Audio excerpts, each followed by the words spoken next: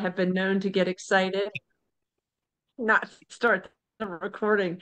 Hi, everybody. I'm really glad to welcome you to our Thursday book launch. Tonight we get to celebrate with Judy Kronenfeld.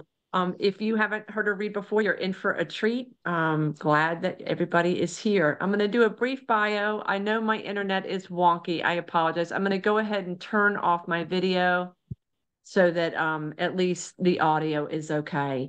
Judy Kronenfeld's 6 full-length books of poetry, include Groaning and Singing, which was from, you got that, Karen? Can you get the person out of the waiting room? Yep. Groaning and Singing, which we got to celebrate last year. That came from FutureCycle 2022. Birds Flying Through the Banquet, FutureCycle 2017, and Shimmer, which was WordTech 2012. Her poems have appeared in 4 dozen anthologies and in so many journals, including Cider Press Review, MacQueen's Quinterly, New Ohio Review, Rattle, Sheila-Na-Gig, and Verdad. Judy has published criticism, including King Lear and The Naked Truth, which came out from Duke, and short stories and creative nonfiction, multi-talented, multi-genre writer.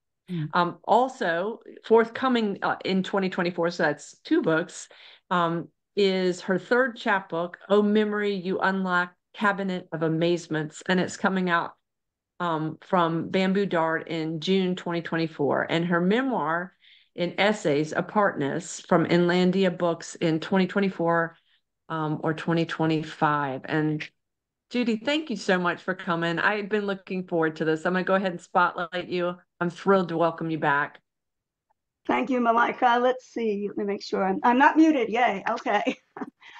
I'm going to first say how delighted I am to be here, Malika. I just love your Thursday afternoons. They have a terrific, warm atmosphere that I genuinely appreciate. So great to be here. I'm going to begin with the poem that has the title words in it. This poem is called Final Dissolve by Acclamation. And I didn't know what acclamation meant until my much admired sister-in-law, my husband's baby sister, passed away after battling cancer for a long time. And she was a terrific environmental activist. And so she chose this form of final disposition that has the least environmental impact, with a kind of bravery and stoicism that and acceptance that we all thought was remarkable. Final Dissolve by Acclamation. If only there were stations of the air, like the flamboyant clouds in Baroque paintings, around which putti peak in dizzying vistas, and necks craned back, we could count out the platforms of our apotheoses turning rose gold in the setting sun. If there were ladders like Jacob's, each rung festooned with bluebells and fuchsia, like something out of Fragonard, each step a light bounce upward, easy as the breeze, as a chorus of countertenor angels sings. But no, bitter as a slap against the cheek by the hand of someone adored. That last crossover, at first impossible to absorb. Our beloved's animated face, her moving hands, her joys, to 2% of her original weight in white ash. Yes, it's a brutal poem. It's the way I feel about that change that we all face.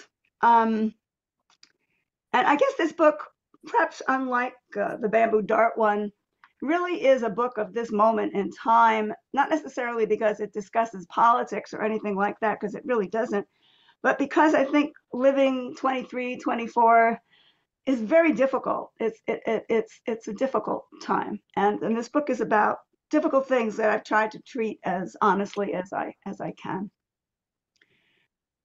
Flowers growing in time lapse to music. In this spring of contagion, I get caught by those videos of the vegetable world with its own inexorable will, pushing up through heavy loam. Bent buds straightening and unfolding on stiffening stalks, dear as cramped bird heads stretching out of beak-cracked eggs. Just new petals flutter testing themselves, touching as birth-wet calves stumbling up on shaky legs, and no decay. All the blind plants busy as an orchestra, playing prestissimo, almost fast enough for my mortal eye to imagine cotyledon to stunning blossom known all at once in timeless mind, the barrier of becoming broken, as if there were an instant plan for everything natural, and it was perfectly beneficent. A lot of as ifs and if onlys in my poems, I keep noticing.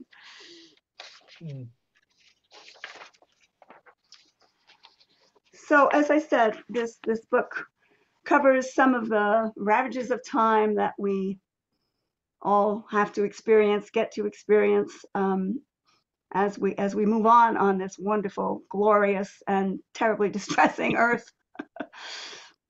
I get news of your death, cousin, 4 decades after you disappear.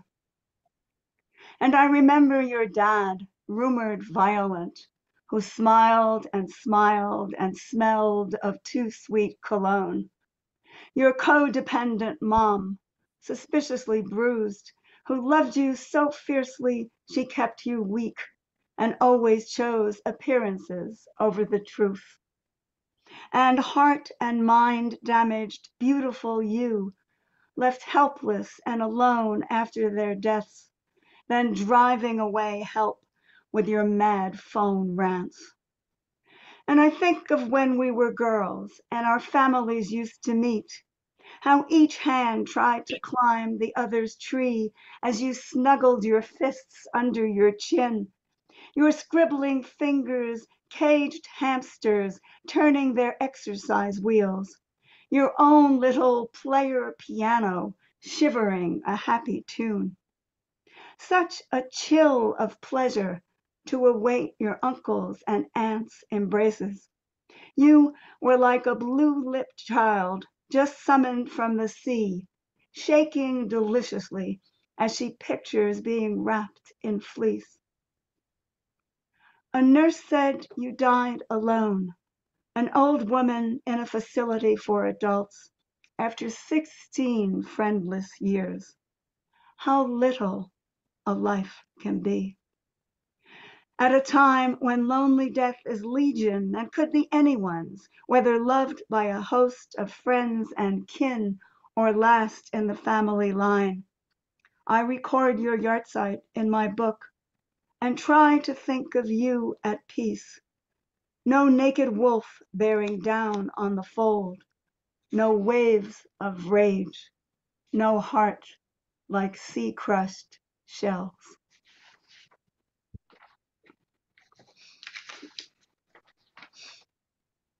Changing the mood for a little bit, for a short bit, actually. This next poem mentions Israel-Palestine, but was written well before the current horrific, beyond horrific, war in Gaza, about which I have written in more recent poems, but I just wanted to say that somehow because it's hard to mention Israel-Palestine without writing about the horrific aspect of it, and I don't in this poem. My husband and I live in inland California, which isn't, California. So this poem is called I Don't Think We Live in California, and it's changing the mood from what you've been listening to. We drove down from gray inland for the first time in 2 pandemic years, and now sit in our cover-up clothes that ward off dangerous sun like foreigners or anthropologists, or like a couple of old codgers. Wait, omit like, on a bench overlooking a strip of beach in Laguna. The sun blinks behind clouds, then emerges the star of the afternoon. The mixture of breeze and warmth exhilarates, though we don't move. When did thong bikini bottoms become a thing? The young female bodies in front of us playing beach volleyball seem almost prepubescently thin, as if built for only the most parsimonious of coverings.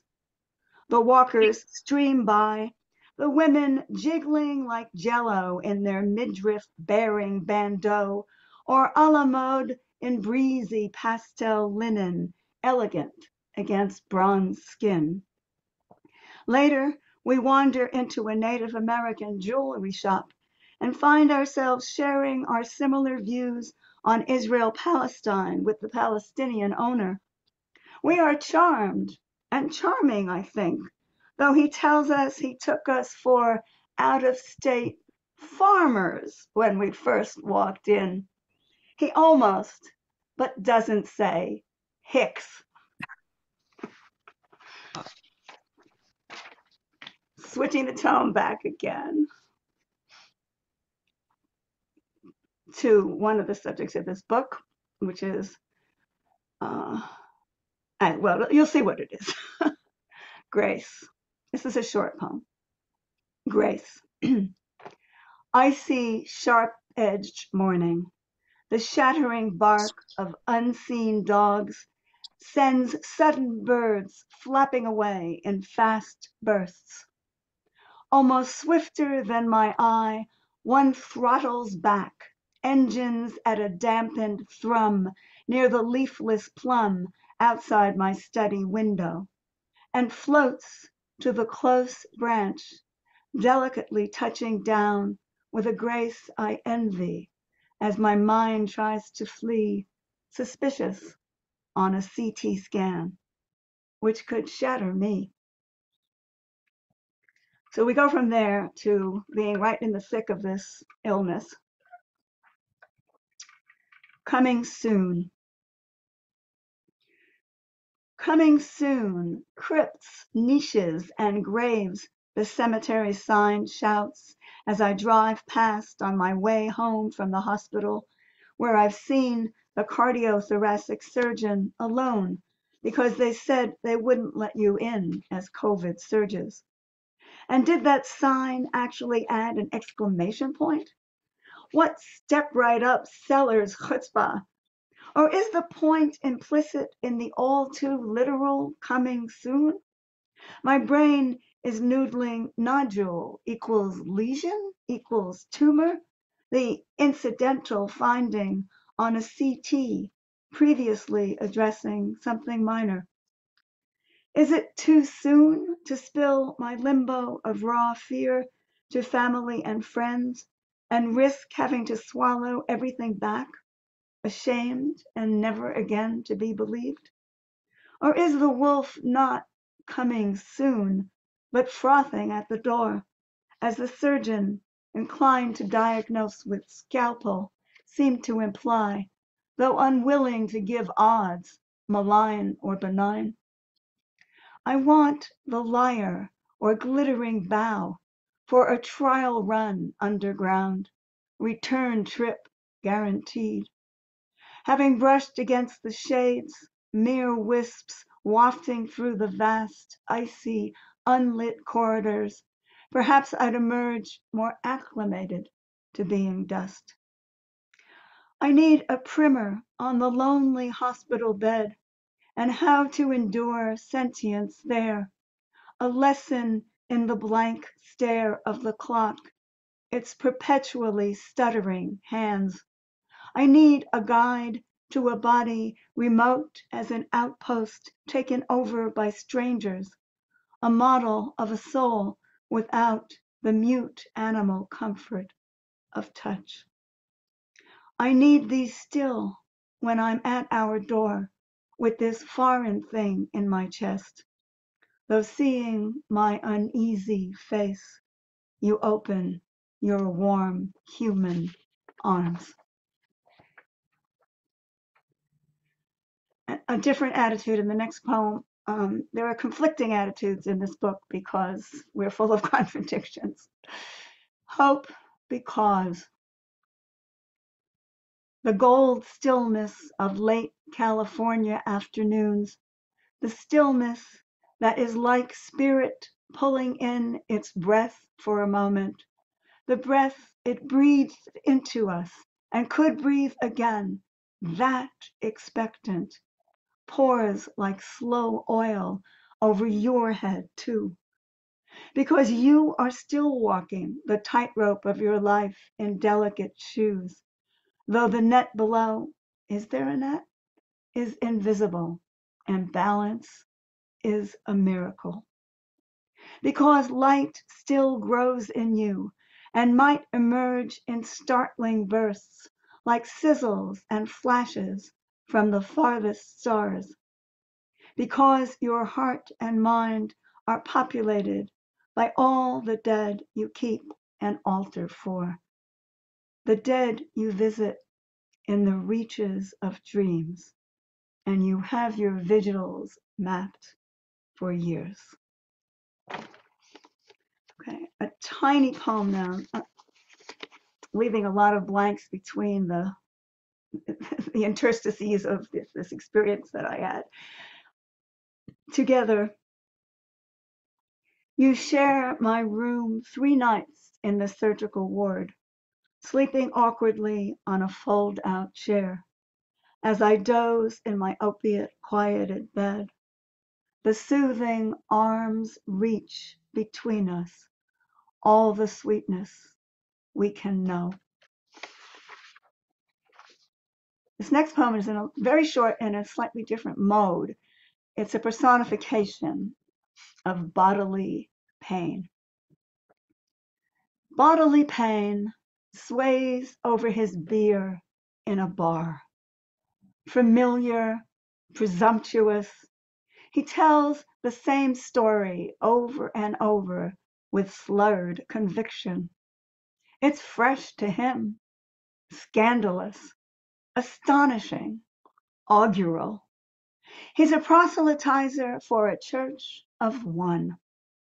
Back and forth he rocks like a lonely bell, tolling, tolling on an island in the middle of the ocean.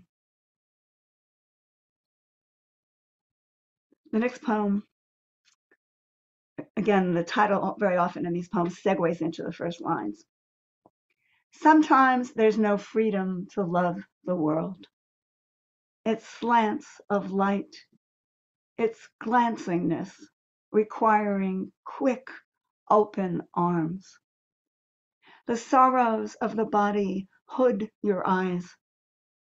Time places its heavy stones steadily around you, building, building, until there is only a small spot left for your body to curl into itself, its own prisoner in its cold hovel, where it dreams of galloping through the dark like a hero in a ballad, drinking in the flash and glint of dawn. Okay, I think this is the 3-poem marker. So again, thank you so much for hosting me, Malika. I really appreciate it. And thank you all for being here. It's a pleasure to see you. So one short one, a slightly longer one, and another relatively short one. Okay. The dead. We say, may their memories be for a blessing. We invoke their names many times as the years circle, always ending at a new place, like a spiral. We ask God to remember our ancestors and their merit when we pray for ourselves. But they fade. Even our images of them walk away from us, dimming like the plots of once loved books, until they are less and more. An almost recognizable ray of sun touching our shoulders on a chill day of alternating brightness and drizzle, the kindness of the first lamps switched on in the smoke blue dusk. And this next to last poem is one that occurs towards the end of the book, and it's really about the sort of the sum total of our experience in a way. And I would want to say, just to begin, as someone who grew up in New York, I know that which has 5 boroughs, the 6th borough was Miami for a lot of New Yorkers. It was thought of as the 6th borough. Deep travel. I was a child in a 5-boroughed Garden of Eden city. The given new and crumbling, shining, grimy world. And I heard talk of 6th boroughs, places with the thickness of familiarity, places I imagined I could pass into with no resistance, the way ghosts pass through walls in 50s TV fantasies, and be at home. And now, so many once strange latitudes have addresses in my mind which light up warmly when I hear or read their names. 7th, 8th, 9th, 10th, 11th boroughs, so different from the 1st through 6th, yet naturalized in the longue durée of cumulative or extended visits. Sometimes there's a kind of placeless favorite weather in my dreams, jacket cool as June in Norway or autumn in the little park not far from our Bronx apartment. Light glancing, breeze tossed in the trees, and I don't know where I am. Or there's a rhythmic brilliance of magenta, flame, and lavender that could be the joyous spring decor in lamppost flower pots in almost any town in France, or my long gone aunt's hanging baskets down dripping with impatience in her summer garden in Roslyn, Long Island. Sometimes I savor a sense of restful busyness in whatever task I'm carrying out, like the calm of Fanti fishermen mending their nets on the Ghanaian coast, their smooth backs gleaming in the sun. Sometimes my loneliness feels summed by a solitary red farmhouse, casting its shadow on the snow, on a spit of land jutting into a fjord, or on the Great Plains of North Dakota. Some part of me yet hopes, when I'm pulled across that last black frothing river, I will disembark with no resistance and be welcome in the final borough, the 12th, perhaps.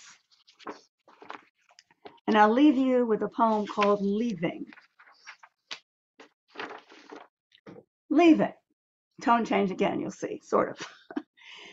If fire raged at the other end of my street and I had to escape, I would object. But my desk is a mess. Honestly, I need to Marie Kondo the whole house to find what to take.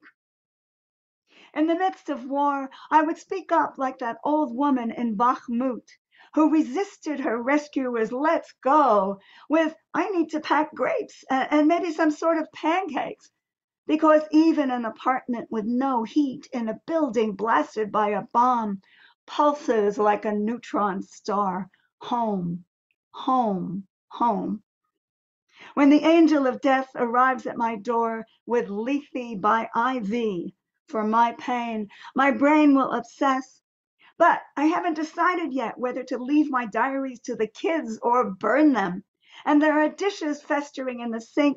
And we're going next week with our best friends to that new French rest. And that's what happens.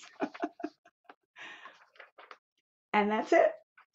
Oh my gosh, I am just over here speechless. I was trying to, write so fast to keep up with my thoughts on everything. Judy, that was amazing. I think when you see the chat section, you're going to realize how on fire I can't wait we all were with your amazing poems. I am speechless, and you know me well enough to know that doesn't happen But I have to say, it struck me this time just your skill and your honesty and the clarity and the courage that you take in risking and writing these poems. It's so beautifully done.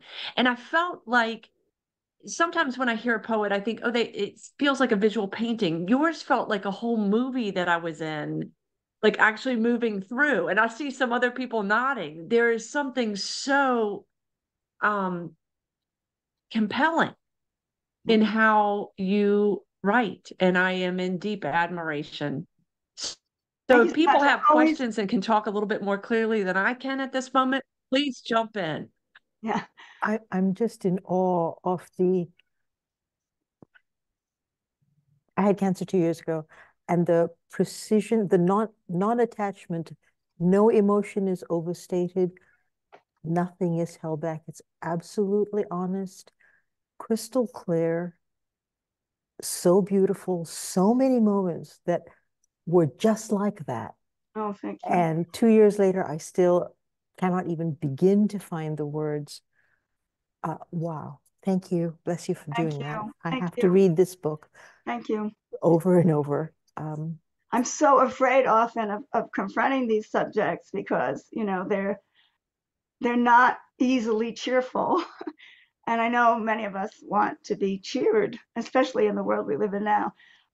But I have to confront them. And when we have to go through these things, it's sort of validating that someone said, I have permission to say these things, because so often you feel like you have to hold back from saying it when you're going through it Absolutely. for other people's sake. So thank you, Judy. Thank you. May I say so? Yeah. Judy, I think what makes your poems necessary, and I'm so grateful you didn't try to be cheerful, is that what, in my mind, the poetry I love to read has a tension between real vulnerability without BS and this kind of non-sentimental hopefulness. And it's those kinds of that tension that for me keeps me in the poem and doesn't say, ugh, and leave. So yeah, I think you pulled that off. Thank you so much. I mean, it really gives me hope because honestly, just before reading, I'm going through the same thing in my head, which is I'm a little bit nervous about reading things that confront all the difficult things that we go through. But this is the age I'm at, and this is what's going on in my life. So Perfect. thank you. Thank you. I love how you said that, Amy. And I see other people echoing that same thing. Hetty said, so subtle and powerful at the same time, and your endings are absolutely wonderful. Fabulous reading. Yep, non-sentimental hopefulness. I felt like somebody had a question and I might have cut you off. I apologize. Jump in. No, I was just blurting. Judy, it was so, yes, it was so moving, and just eloquent, clear truth. I think it's just why it was just so beautiful. And I'm sure I'm speaking for everybody. Your words touch hearts. They're just so, it's real. It's not, you haven't sensationalized, or there's just beauty. Just thank you so much for sharing that. You give me so much courage, all of you, honestly. Thank you. All that And courage. speaking of the book, I know a lot of people are putting in the chat section how to get a copy of the book. I've been using your website as a connection. Can they reach out to you to get a signed copy, Judy? Absolutely. Just actually, my website is hopelessly out of date. It's a long story. So actually, if you Facebook message me, you know, that's the best thing to do. Just give me your address. It will take a little while. What I have now, where did it go, is the second proof. So it's going to be very soon that I'll have my copies, but it'll take a little while. And I should also put the, let me just give me 1 second, and I will put the address up of, 1 second. Of course, it disappeared. Well, just when I need it. Okay. Yeah. And I'll find it. somebody asked the title of the book, If Only There Were Stations of the Air. Right. And I will find the address on the Sheila-Na-Gig website and put it up as soon as I do. Okay. So that'll take me a minute. So please go on. No worries. Juan, you had a question? Oh, you're muted. Make sure you unmute. Hi, Judy. I just Hi. I love how you could speak about the difficult things with such tenderness. I was thinking of something William Stafford said about the fierceness of the edges of a leaf. Mm, I felt that with gorgeous. the poems. That is beautiful. Thank you. Okay. There, I've got just excuse me to interrupt. I've got the website, and there is a reduced price. It's quite a bit reduced until April 1st.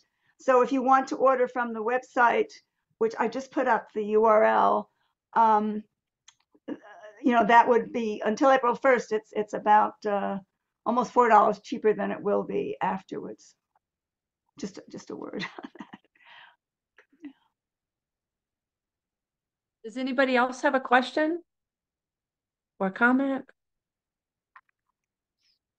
Okay, if I didn't see any in the chat section, so if people want to unmute and just take a moment to say thank you so much, Judy. Thank you. I can't, you know, I can't wait to get a copy. Beautiful reading. Beautiful. Thank you so much, all of you. I just so appreciate you. We're all vulnerable, and one of my vulnerabilities is worrying about not being cheerful. and so there you have it. There's something very cheering about the courage to speak about these things, honestly. Actually, that was very uplifting. Yeah, I mean, You know, it's an interesting thing. Yeah. That balance, right? You know, the idea of kind of a cheeriness that is probably a little, it's disingenuous.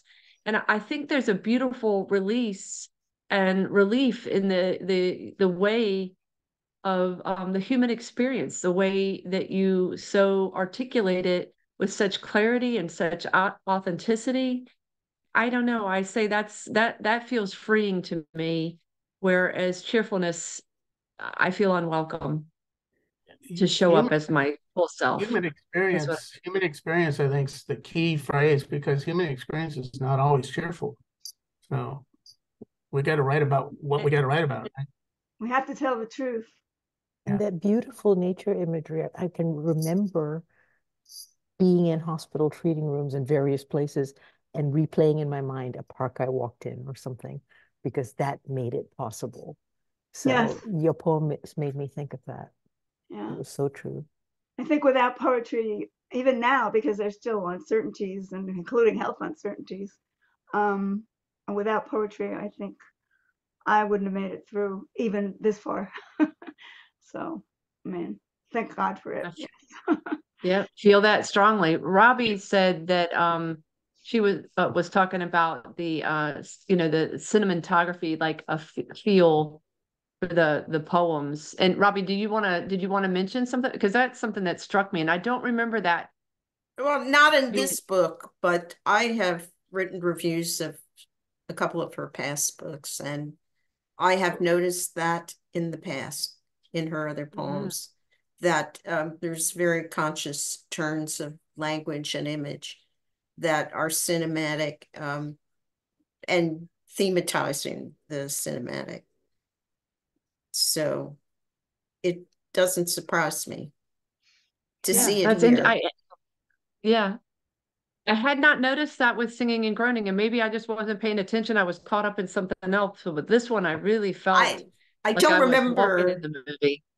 I don't remember the title, but there was one in particular in which you could see through a window, and she was seeing herself from the outside in the twilight through a window, and that was pure cinema right there.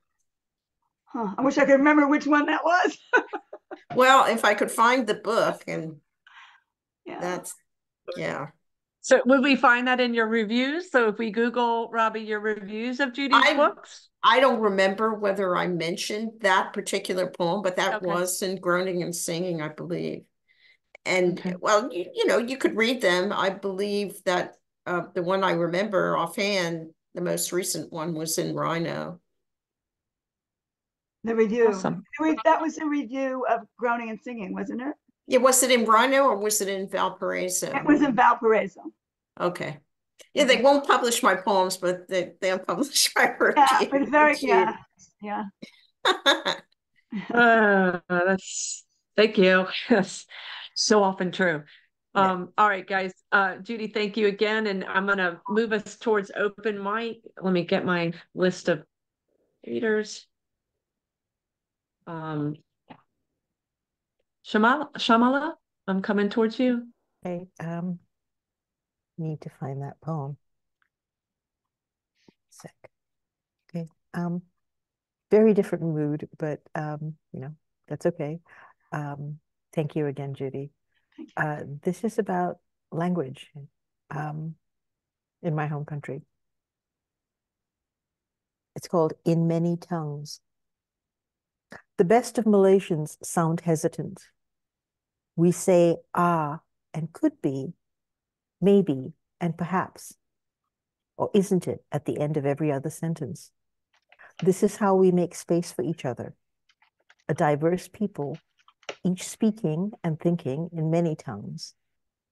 Constancy, you see, is for politicians and debates. A dangerous thing that takes no account of humanity, foibles, difference. Conversation requires space.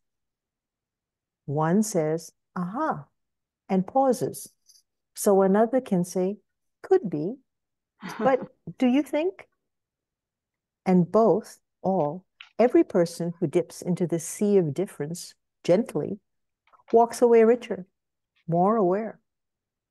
We code switch with every conversation, change speech patterns, even the pronunciation of our own names, depending on who we're talking to and what their languages and thoughts are. This isn't dishonesty, but radical inclusion, before there was a fashionable word for it. Of course, it is a recipe for losing oneself, but only if the inclusion is not returned. Oh, thank you. Kamala, that is gorgeous. Please look in the chat section. It's all lit up. Yeah, gorgeous. And I've lost my place. I think Karen, I've coming to you. Wow. Apparently I lost my place also. Okay, sorry. Okay, this is Heart Dance with Marriage Story and Travel.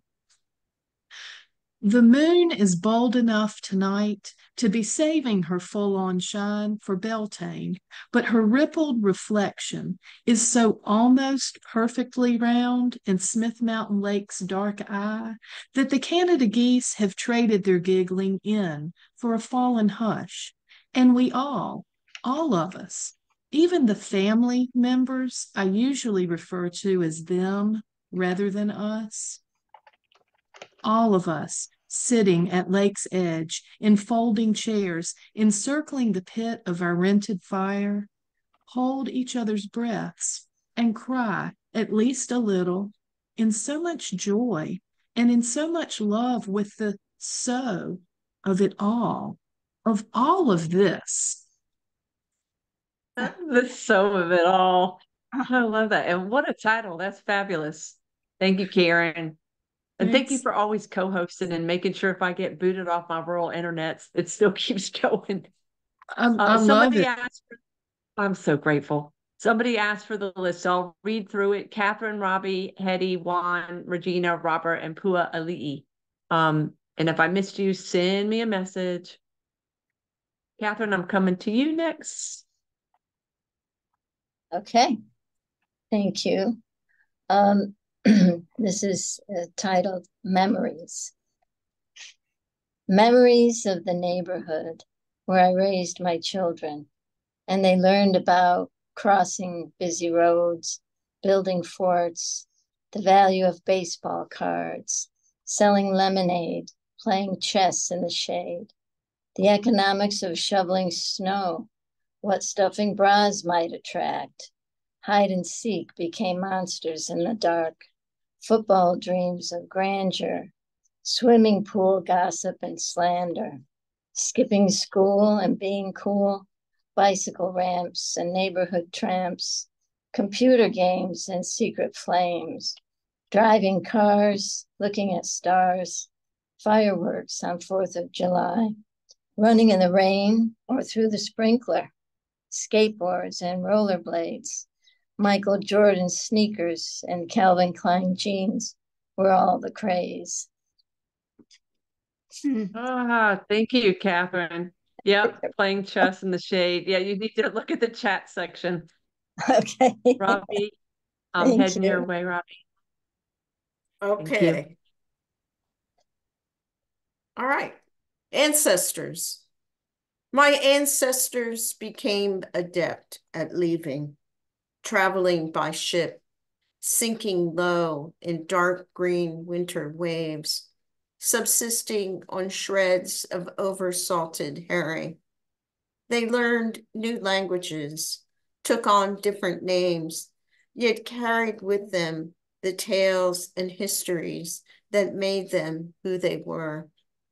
I imagine that they sang on the trip over, spinning wild fables in the ship's dark hole. But later, they had to go again. Each sanctuary gave way to the next. Even knowing what they knew, they hoped there would someday come an end to leaving. Oh, Robbie, that is gorgeous. And I think several people at the same time, I imagine that they sang. Make sure you go to the chat section because thank you. I love that our open mics are fire and that people are in the chat section letting people know all the things that resonate and speak to them. Hetty, I'm coming to you. Thank you. Thank you so much, Judy. I'm speechless, really. It's so hard to talk about all of those things that we have to face. And you're giving me some courage to try to do some. So I don't know what's happening. Can you hear me? Mm-hmm. Okay, because I got a strange message that I couldn't figure out. And thank you very much for all the other poets who just read. I'll be reading a poem from The Taste of the Earth that came out in 2019. And I'm in the mood of reading a poem titled Writing in Dust. Let's weave braids of dust rich with time's unspeakable debris, broken voices, whispers, dry tears, insects' wings. Doesn't most of it come from our discarded skin? Or is it the residue of fleeting breaths hidden in pillow edges and seams, my kitten's fur, conjuring my old cat's scent alive in this impalpable, minute form? And is it true you can clone someone with just one hair, one speck of flesh, all of which hovers around you? Some say, don't clean too much. A house full of dust is a sign of laughter, of good times spent forgetting how to clean. Some say chasing spider webs in every nook and corner isn't healthy, while unaware of those nesting in one's mind. Let's shake the dust in our heart, watch it fall like snow in a crystal globe, paint open shutters, let the wind in, or think of what we might write in our own dust. As on a sandy shore, express the unthinkable, unravel what informs that dust, let it settle at will, heavy as sand in an hourglass. Oh, that is gorgeous, Hetty. Again, I'm gonna remind you to check the chat section because let's shake the dust. I love that invitation. I also like the idea of it not being healthy to chase after all the dust and cobwebs everywhere. Thank you for that. Juan, I'm coming to you. Okay. Thank you, Judy. And I'm gonna read a poem that somewhat, I think, your poetry made me think about. It's not very new. It's called A Letter I Won't Mail. Every hour belongs to a certain day, but there are moments, single atoms of time, huddling inside memories, whether they allow a long breath or they cause significant destruction. I know this is the moment when a poem ought to offer some relief or leave you a little less uneasy about your life. But I can't, in good conscience, say something that would stitch what is still torn. Thank you. Juan, that is amazing. I just realized, like, tonight, I almost feel like the poems and what Judy kind of set in motion is speaking to something about like the courage it takes to speak our truths and to show up. And when we do that, we give each other permission. And I just think that's amazing. So thank y'all for doing that. And yes, that line, I know this is the moment when a poem ought to offer some relief.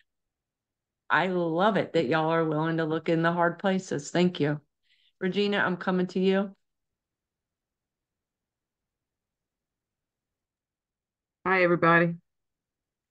So this poem tonight was actually inspired by something our featured poet talked about earlier. This is Holy Week, and so Holy Week for me brings a lot of introspection, which leads to also a lot of just kind of looking around. This particular poem is going to be published in Brownstone Poets Anthology. The epigraph, usually epigraphs, when I use an epigraph, it's usually from a song, and usually it's in my key, but this one is not. But we're going to give it a shot anyway. Many rivers to cross, but I can't seem to find my way over. Wandering I am lost as I travel along the white cliffs of Dover. For when we cross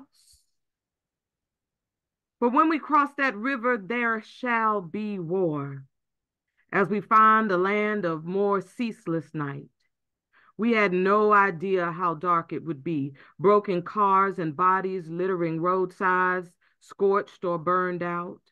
And we cannot see the greater misery that lives beyond the celebrated killing and the dying. For we now exist in the spaces where glorifying the conqueror is the aspiration of the strong until they are conquered.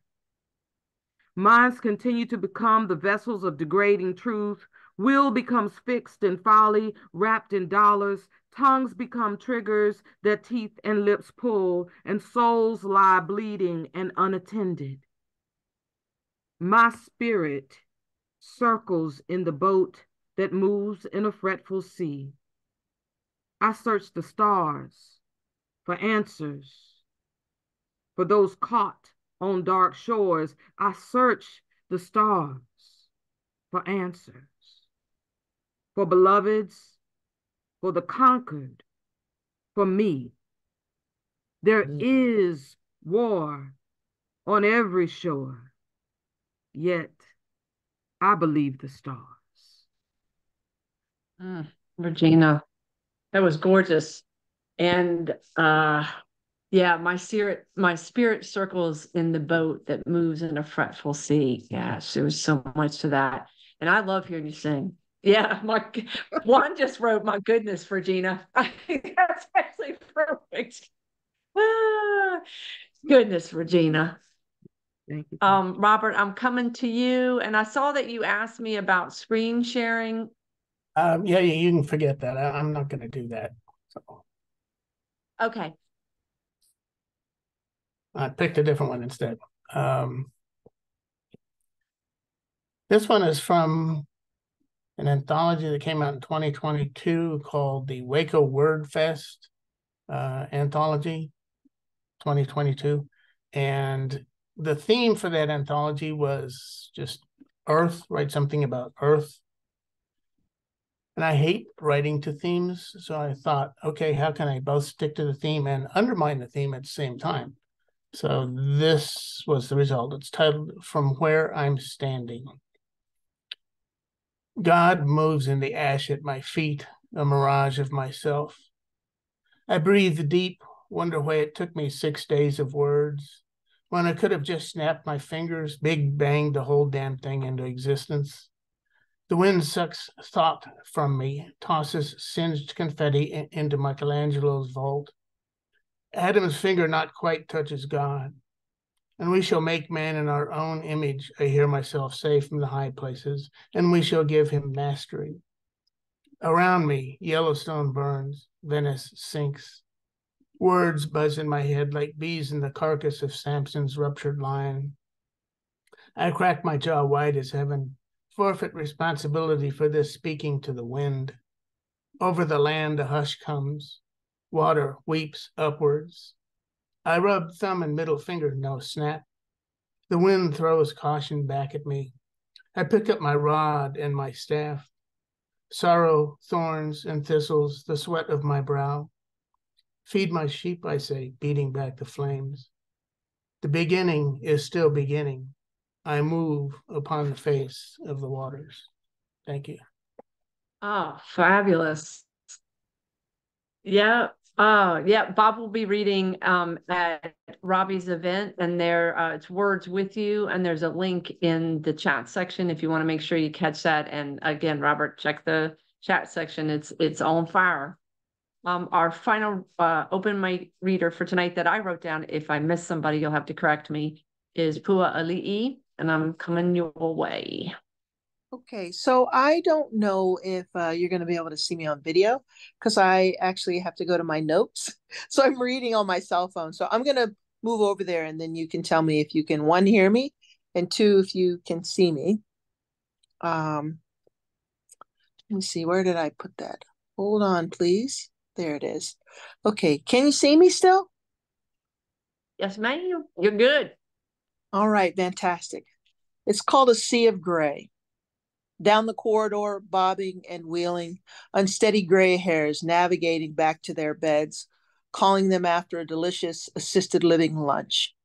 My dearest grandmother found it amusing to sing-song toodaloo as we glided by them with her waving fingers.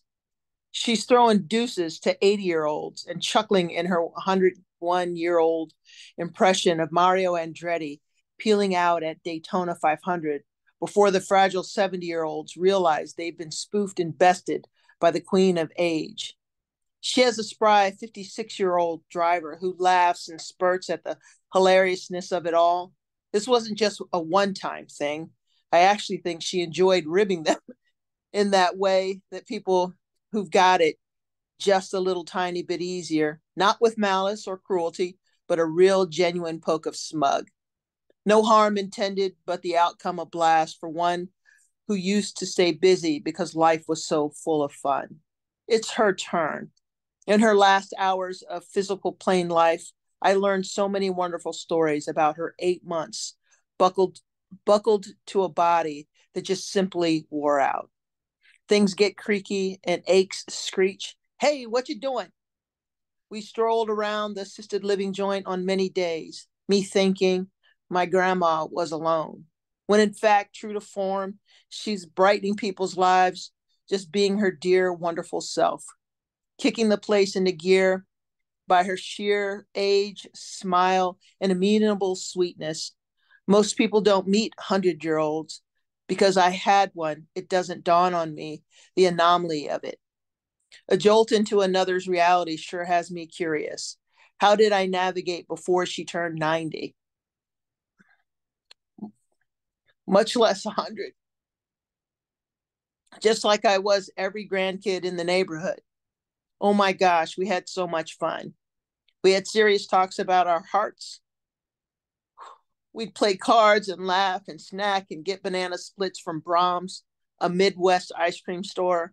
I have memories that include my grandfather. And ice cream and pizza I'd bring home when I was a delivery driver at 18.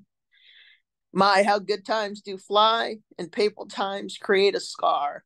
Some scars heal, some linger longer. Only the one with them decides. Another beautiful day in the books, peaceful, calming. Good night. Ah, gorgeous. And it did take you off of the video, but I didn't want to interrupt, and you did a beautiful job. And I also wanted to say, yeah, a lot of people were saying, feeling this with you. It's beautiful. And I want to take a moment to say, all hail the Queen of Age.